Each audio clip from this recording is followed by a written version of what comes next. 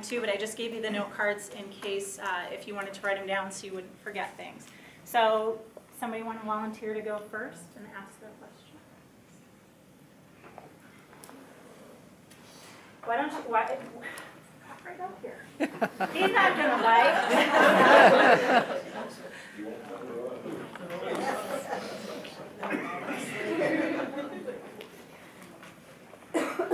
Get him to face it. Hello, Representative Blum. I'm glad you finally showed up to talk to us. My question is, why do we need to drill for oil in the Arctic? The risk of environmental catastrophe is too great. That's a great question. Can I have it? Did you write your question down?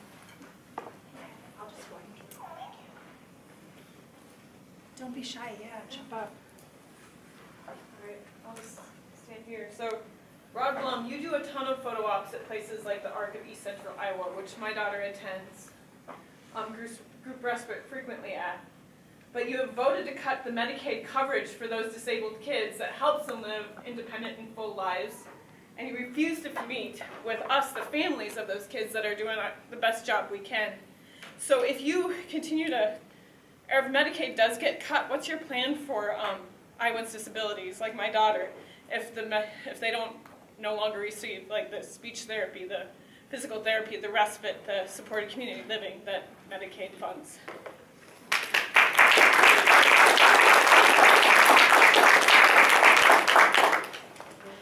Good questions. This is like The Price is Right, man. Come on down.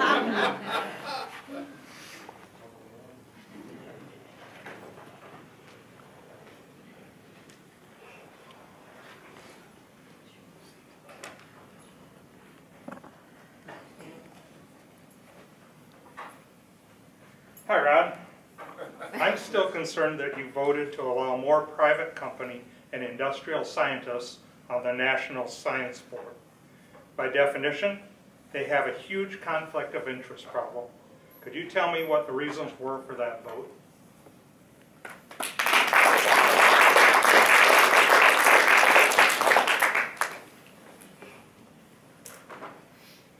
just stand over here and do it. I think I did this one before, but I'll ask again, since he didn't answer me. Congressman Blum, how does removing the CFPB rule that allows class action lawsuits against corporations like Equifax and Wells Fargo that have built people out of millions of dollars illegally and forces people to go into private arbitration because of that, how does that help the average Iowan?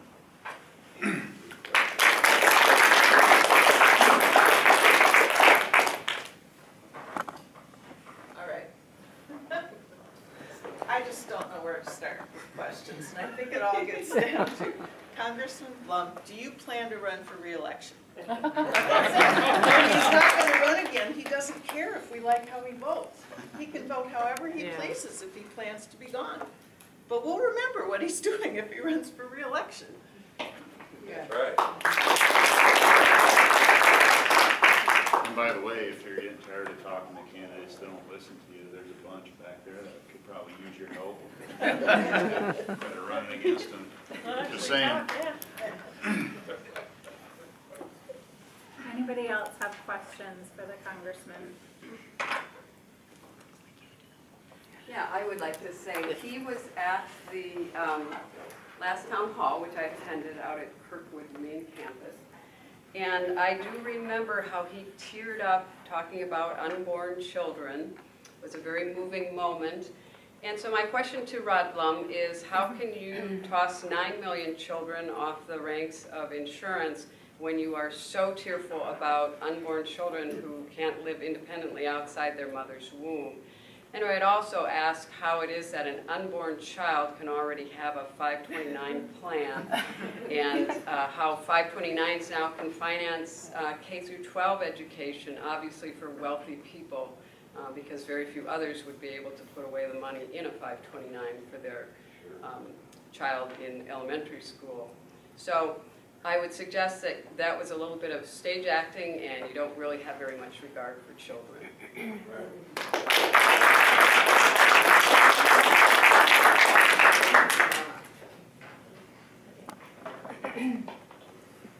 Representative Blum, as a retired military family, what will happen to Medicare and Social Security when you start raiding the funds? They are earned monies, and taking it is theft.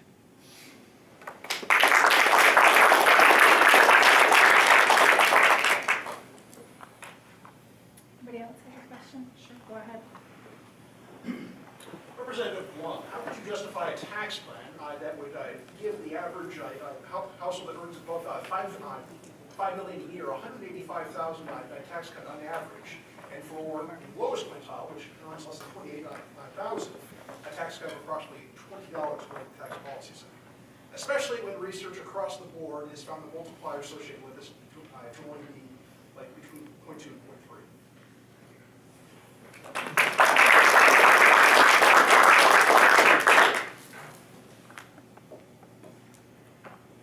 Anybody else have a question?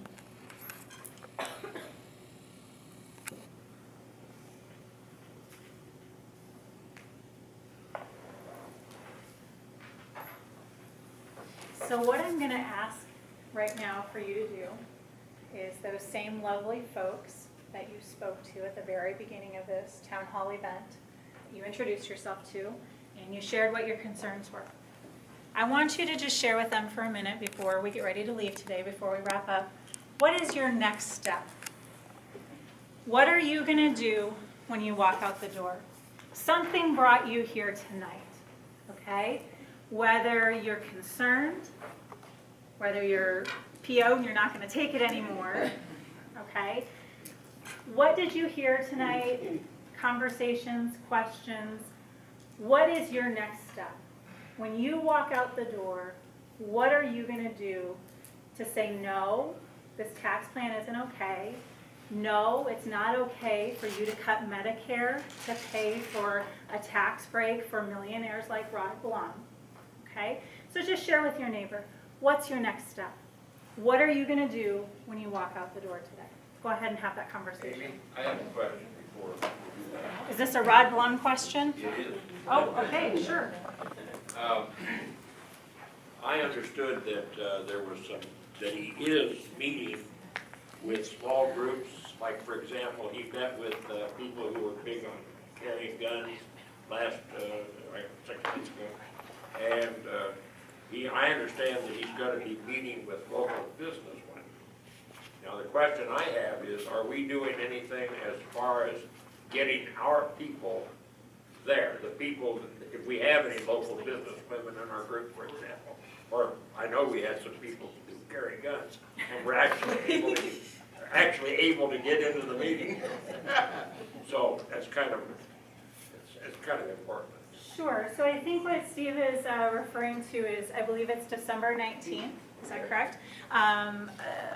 Representative Blum is holding a Women in Business Forum conference event. I believe it's at the Cedar Rapids Library. Does anyone know the time on that for sure? What the times are on that? It's on Facebook. Is it during the day or in the evening? I believe it's during the day. Oh, really? Yeah. So if that's something that applies to you, appeals to you, that would certainly be an event to go to. Yep, encourage you to go to that. If anybody knows on Facebook real quick when that is. One of the things that he does now, which we're well aware of, is the fact that he does have meetings, but he meets with the people who are his big contributors. Right. It's already planned out who's going to be there and who he's going to talk to, and none of us know that, but the big money people do. And that's what most. It's from 4 to 6 p.m. 4 to 6 p.m. So it is in the afternoon then. But I think it's an invited situation. Where is it? You have to It's register. a showcase too, so anybody can go. You don't have to be a woman who owns a business. It's a showcase for their businesses as well, so anybody can go. Sure. Thank you. So can you send out an I can, yeah. So if you signed in, I can certainly send that information out. Yeah. So thank you, Steve, for bringing that up. You know, just trying to attend some of those events where he could possibly be if you have questions or concerns to address with Representative Blum. Last I had heard, it was one of his staffers who was doing that event. So I don't know if the congressman wants to be there. I don't think he actually, the same one he said. Comment on when people talk about talking to their staffers. Sure. So I had something really interesting happen to me this last week, and I won't give specifics to protect the person, but someone who has been a staffer for a Republican office holder recently, like in the last year or two, I'll say, because they just wanted to get involved in politics and know what it's like to be a staffer, is now volunteering on my campaign. When you reach out to the staffers, they might not agree with the candidate. And so it does affect people, and it does affect to hear those stories. And the reason they're reaching out to my campaign is because they actually said, I like that you're there, I like you can listen. And they said, I worked in that office, and I had to spend a year listening to people come to me with concerns and not seeing that response from the person that was elected to do that job. And so, you know, even if you don't get through to your representative, it does affect change. And so those are real people, and when you hear them, like, a lot of times you'll talk to their staffers, we've been in and talk to staffers, and you see them like kind of tearing up over a story or something that you tell, that's real, and just because they don't necessarily always agree with their boss. Like, those are people who are doing that job because they think it's important. So it does affect things, even if it doesn't directly affect, you know, so don't give up on calling. And so keep calling. So keep calling. And if you can be specific, because even if they're going to vote for this bill, maybe you can talk about if you're really concerned about graduate education, maybe you can ask them to make an amendment against that. If you have a specific thing that you really hate about this bill, if you can be specific, we can maybe make some changes to make it less damaging. So even if you can't get them to vote no completely, if you can be as specific as possible, grab one of those things or two of those things that you really are concerned about. Because if they keep hearing this particular item over and over again from that database, they're going to step back and say, well, wait a minute, maybe we need to pull that out. Or maybe they go, I won't vote for a bill that has it in there, maybe it doesn't get passed, because they say that was my hard line. Because a lot of them, even if they're kind of supportive of this, I mean, right now Republicans control the House, the Senate, and all this, it's still taking them time to get through, because there's one or two issues that each one of them is kind of like their issue. So if we elevate that, it does have an impact. Even if you say this bill, overall, they're going to favor it, it can make it less damaging, or maybe it stops it from getting passed because enough people had one or two issues that they couldn't get the math to work out. Right now they're having trouble because it's so expensive, this $1.7 trillion bill, that it's above what they're allowed to do for the costs. The CBO then analyzed it, so they're having to pull things out, and they can't get enough things together to get people to vote. So they're having a really hard time getting it passed and still protecting all the things that people want, because it would be way too expensive. So there is some hope. Yeah. And you bring up a great point. Right now, for those of you who don't know, the bill is in conference. They have to reconcile it between the House and the Senate. And so the conferees are meeting, and they're having a conversation, and they're trying to figure out what exactly to put in this bill. The last I had heard, they were looking to vote on it around the 19th. Okay, so that gives us a week. So that ask that I'm asking to you, conversation with your neighbor.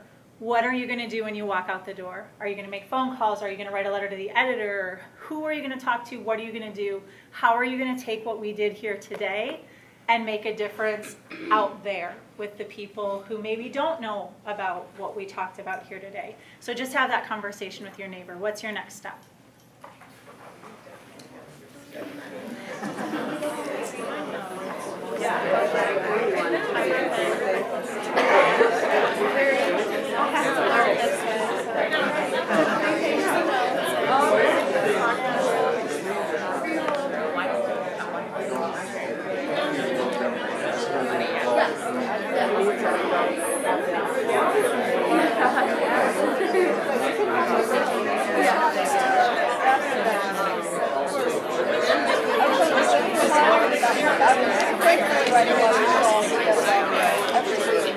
But I just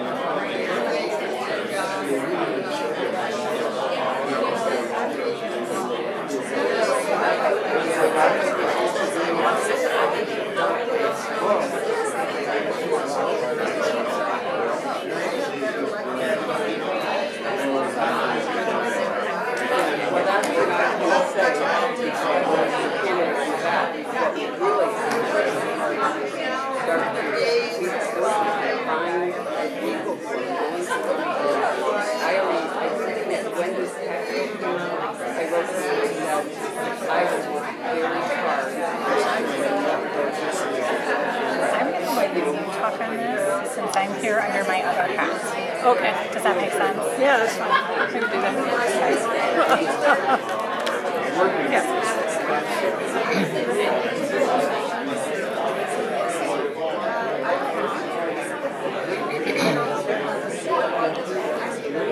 Oh, I know, I just looked it up, like, when I called to the back of the sidewalk, I said, you realize how much money I had on the work, I said, it's possible by years now. And the average member of Congress said, by the million, so, it's not exactly. All right, guys, I'm going to bring us back together.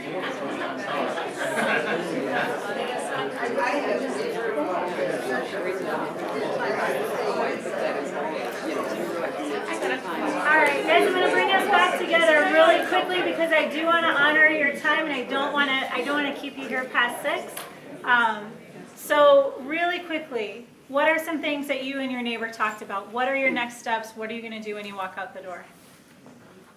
We were talking about, well, making phone calls, but rather than scattering all over the place with what a specific thing we think you should work on, is there something that Blum might be more interested in that we could, you know, Does he have a cat project? Yeah. Throw some bills. I know the 2 things that he's working on right now. I think he's co-sponsoring the bill to end the congressional slush fund for the sexual harassment payouts. And the other thing that he is co-sponsoring is the bill to end gerrymandering. So that really isn't an issue in our state so much, but those are the 2 things that he's really working on. So, But as far as tax-wise, that he might want, you know, to get rid of. do you have an answer to that? Yeah, he has said that he has been out there saying he does not want to eliminate the historic preservation tax credit. Which of the versions of the bill eliminated the historic preservation tax credit, or did both versions? I think he voted for the bill despite that, but kind of hypocritical. And the second thing that he said too was the energy credits. So he had voted for the House bill and it didn't have the energy credits for the wind, which we know Iowa benefits greatly from that. So those might be 2 things, the historic preservation and the wind energy credits. And if I could just add, he said when he campaigned both times he was a balanced budget guy. And this bill adds over $1 trillion to the national debt. So I just, at some point, I mean, to me, that's always been the strongest argument with Republicans. 1.5 trillion. That was the last figure. Even with dynamic, Right. some versions of dynamic scoring is well over $1 trillion. The CBO said it's 1.5 trillion directly, and then it's another 0.2 trillion because of the extra deficit addition to pay on the additional interest. So that's 1.7. But then with economic factors, and so the idea that there would be this economic impact of more people having this money, the estimate from the CBO is like just over $1 trillion, even with the benefit of the economy coming up and then getting the revenue on those taxes. So those are kind of the numbers, 1 trillion, 1.5, and 1.7. And those are all CBO numbers in the Congressional Budget Office. So that's not like, I mean, that's a bipartisan, nonpartisan group that does this analysis. So when we talk about those numbers, that's solid, that's coming from the government. This is their numbers that they've come up with. And so you can't really dispute that. I mean, he likes to say the CBO doesn't know what they're talking about. He did that at his town hall, but I mean, what are you gonna do? It's not a contain for some, you know, other group that's doing that. So I think the deficit is definitely a concern. And I think Senator Hogue, you bring up a good point that he did campaign on being the balanced budget guy. There's actually a great quote, I think it was in the Dubuque Telegraph-Herald, where he says that, like he's the balanced budget guy. So that might be something to add to that phone call. So phone calls, what's something else you're gonna do when you walk out the door? What's your next step? I'm going to email people in my life that have complimented me on being politically active, and I'm going to say, I need your help. Perfect. Perfect. Yes. What's another next step? What's another next step? I look for contacts. I think it'd be imperative for everyone to try to go away from this, to try to bring maybe 4 or 5, maybe as much as 10, as many contacts as possible, to give to Indivisible so that they would have more information at their disposal. I think that's essential that we get more people working on this because, you know, the change that we affect is going to be a function of the size of the number of people that we have for the basis. So. Other next steps? You know, one thing that I have found very heartening is opening the Gazette anymore is really a very pleasant experience. Instead, you know, 10 years ago it was very depressing, and I have to say there have been some great letters by people recently. You know, they're really hammering away at it. Editorials by our staff here. So, you know, that's another thing. Just keep writing letters to the editor. Even though we realize not enough people read newspapers, it does get some coverage, and you know, it's online, and so that's really a way to speak to everybody else and get your message out. Yes, writing letters to the editor. There are some handouts up here still. If you want talking points, please grab one of those on your way out. And if you didn't get one because we ran out of copies, my email address is on that card. I will gladly send you information if you need information for talking points on writing a letter to the editor, but that's a great way to reach a lot of people. One last thing that I have, ACA enrollment ends on December 15th. One of the things that's been cut this year is the publicity for it. There are not ads on TV, there's nothing on the radio, and the website's actually down on Sundays from midnight until 12 noon.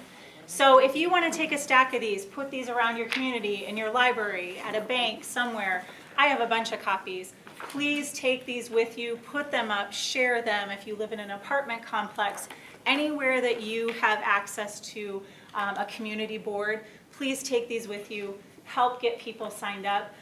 The numbers are good, they look good, but what we need to get is more healthy people enrolled in the Affordable Care Act, okay? So these are here for you to take. I'm going to take just a couple more minutes of your time, I promise, and then I'll let you go. There are two people who did want to make announcements. They had asked me if they could do that, so I'm going to go ahead and let them do that. Cindy, if you want to go ahead and speak. Yeah, thank you, Amy. One of the groups that was a grassroots organization that formed after the inauguration and the Women's March was Indivisible. Here in Iowa, we have organized ourselves around state Senate districts. So in the metropolitan area, we have 3 state Senate districts. If you're wondering about the next step, what do you do next? How do you get more involved? How do you bring people into this movement? Indivisible is a great vehicle for doing that. We have some regularly occurring events. We write postcards twice a month. We do a protest that actually Valerie Smith started last January outside Senator Ernst and Grassley's office every Tuesday at noon. We meet every Thursday at the Blue Strawberry at 9 a.m. At one point in time, we were actually talking to Blum staffer. We don't do that anymore for some reason, but we continue to meet and sometimes do go over to his office and talk to his staffer, whether we're invited or not. If it's not locked. If it's not locked, and if there's someone there. But anyway, if you don't know what your next step is, I would encourage you to join us. I've got some cards here. Basically, we organize through Facebook, but we have a Twitter account and we have email. So if you're not sure what to do next, this is a good place to get together with like-minded people. So just grab a card from me on your way out. Great. Thanks, Amy. Hey everyone, my name is Paul Esker. I'll be real brief. National politics is very important, and local politics is too. 2018 is right around the corner. There's a gentleman running for state auditor named Rob Sand, who's going to be here in Cedar Rapids on Tuesday. If you haven't heard, he's going to be down at the Quarter Barrel from 4:30 to 6. Rob Hogue is going to be there as well. Liz Bennett will be there. Rob Sand is a great guy. He's currently an attorney with the Attorney General, and he's a brilliant up-and-comer in state politics. So hopefully you'll come out and meet him and get a chance to meet other activists and Democrats in the area. Tell us time. Quarter Barrel on Tuesday from 4:30 to 6 downtown. Thank you.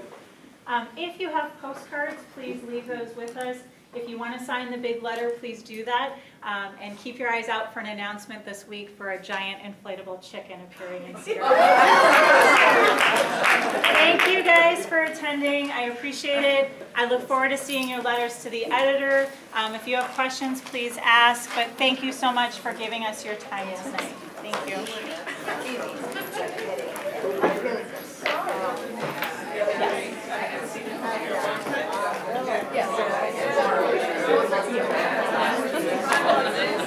video be available?